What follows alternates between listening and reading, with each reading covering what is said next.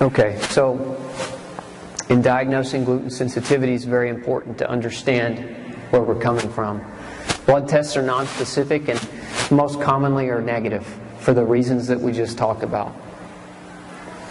Biopsy is only specific for celiac disease, and it's not an accurate representation of our intestine. Stool tests are accurate, but they're limited to gluten, so they only are really looking at one of the glutens, and they're not looking at all the glutens, so it's a limited test. You guys know what predictive antibody testing is? There was a really, really neat study done where they took blood that was 30 years old. They had frozen this blood. They took it from people in the Air Force 30 years ago. It was stored. They pulled it out of storage. They looked at the blood. They measured it for antibody production. They measured it for autoimmune antibodies. In other words, antibodies that our own body makes against our own tissues.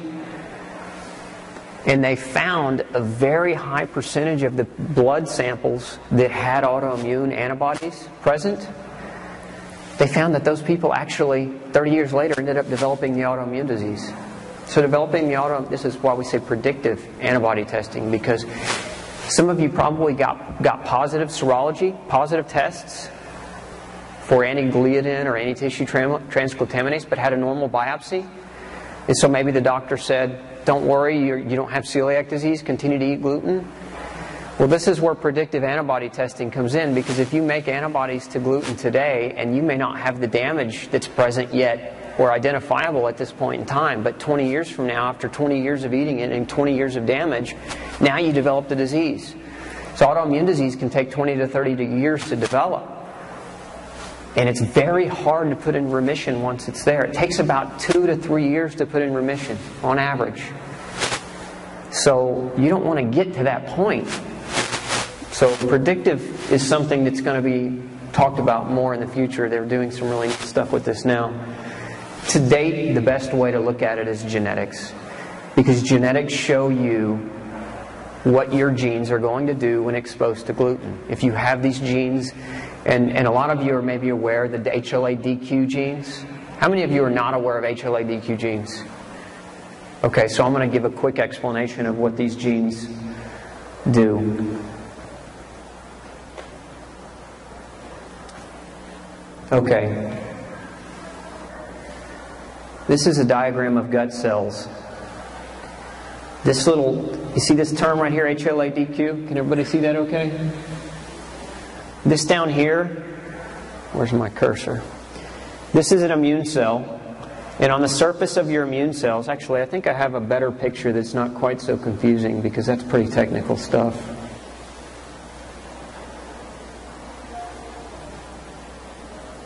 Here it is.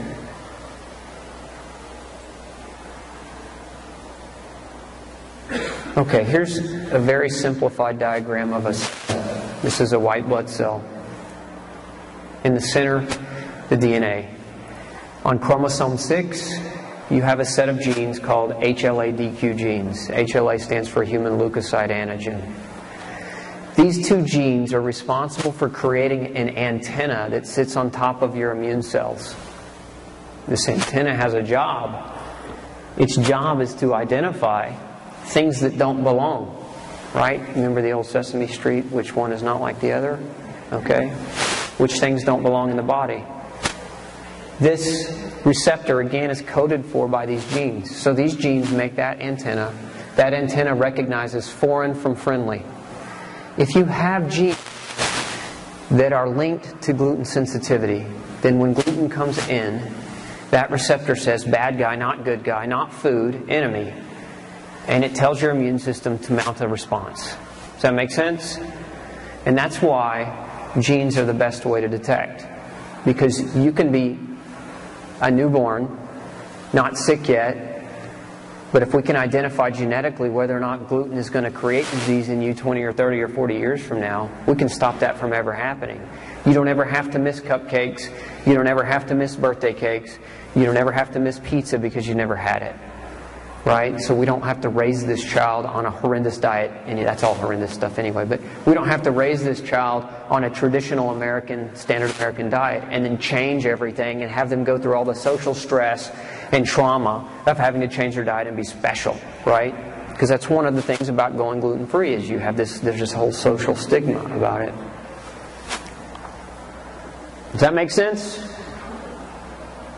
I'm not boring you guys with too much scientific stuff? Okay. So, when we talk about how to diagnose gluten sensitivity, your best way, your most accurate way is DNA.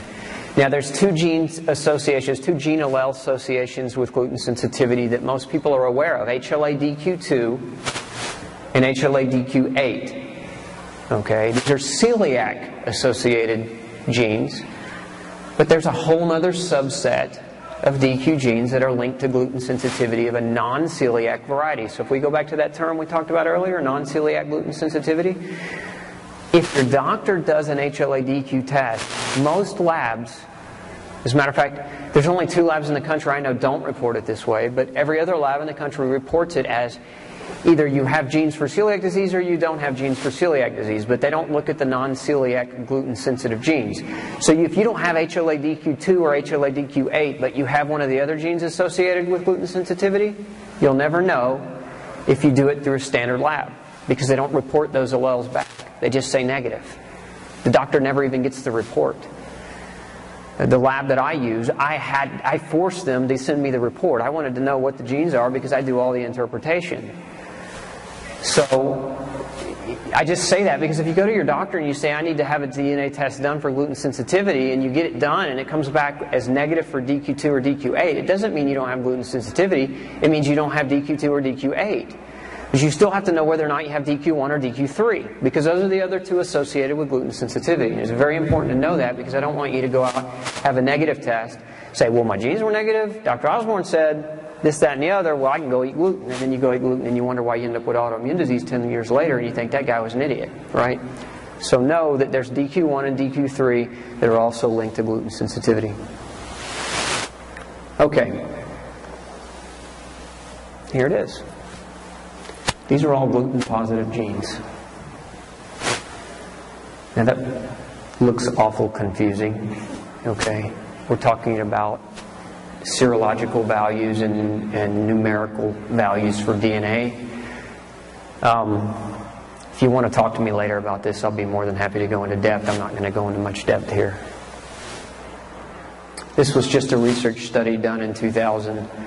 Yes, question. Go to a doctor and it's not you, do you need to have them specify which lab to send it to so that they get the full report? You know, it depends on the lab, and it depends on the relationship that the doctor has with the lab. Like the 2 of the main labs that are out there, Quest and LabCorp, you can get Hla Dq testing, but you're not going to get these values back. I don't care who you talk to. It's run like the government. Somebody's in charge and they don't care. There's no customer service. Does that make sense? Prometheus is another very popular lab that people will go to online to get DNA testing done, and they have this stratification diagram that they've calculated your actual risk for developing celiac disease, and it's worthless. Because, again, it only looks at DQ2 and DQ8. So why did I even mention them? Stay away. No. I don't want to say that. Okay, this was published here recently by the American Journal of Gastroenterology. How many of you have heard of IBS? Irritable bowel syndrome, right? You go to your GI doctor, you don't know what the heck is wrong. He says, oh, you just have IBS. Take Zelnorm. By the way, that one was pulled off the market a few years ago because of a lot of bad things. But anyway, where did that come from? IBS, irritable bowel. Let's think about more, I like to think about common sense, right? We talked about grain and common sense earlier. Let's talk about the gut and common sense. What is the gut? What is it? It's a tube, right? It goes from your mouth to your anus. What does that mean? What is the thing that affects the gut the most? Food. You put it in every day, 3 times a day, sometimes more. Sometimes too much, sometimes the wrong kind. Why wouldn't we look there first? Why would we look at all this other BS? Why would we do that? Why would we look at all these other strange tests that don't really tell us anything? Yes, you are inflamed. The test said you are. I feel inflamed. The test says I'm not. It doesn't make sense to do all these expensive tests that don't really tell us what's wrong. They just tell us that something is either present or not present. And if something is not present, we usually get a big stamp across our forehead that says you have too much stress. Here's Prozac. Here's an antidepressant. It's ridiculous. I don't know what's wrong with you, so here's a depression pill. So common sense dictates that the most common thing that affects the gut is what? Food. So why don't we look at food first? One man's food is another man's poison. Just like one man's trash is another man's treasure. I once had a young boy who was allergic to blueberries. And we all think blueberries are healthy, right? This young boy missed 3 days of school every week over gut problems because he was allergic to blueberries, and until we figured that out, he was miserable. So anyway, we have to look at food first. So back to IBS. Irritable bowel syndrome, which is just this vague diagnosis that a lot of people get, is oftentimes caused as a result of being gluten sensitive. As a matter of fact, I was very happy. I've been doing this for about 10 years. I've been using DNA testing and treating IBS for that long. And Mayo Clinic last year finally came out and said, hey, if you got somebody with IBS, you should probably do DNA testing to measure whether or not they have gluten-sensitive genes. And if they do, you should take them on a gluten-free diet. So Mayo finally officially came out and recognized that's a great step. I mean, I implore them for taking that because, usually it takes a lot longer for mainstream to get on track. But that's what this study was. It was if a person has IBS, they need to be tested genetically for gluten sensitivity.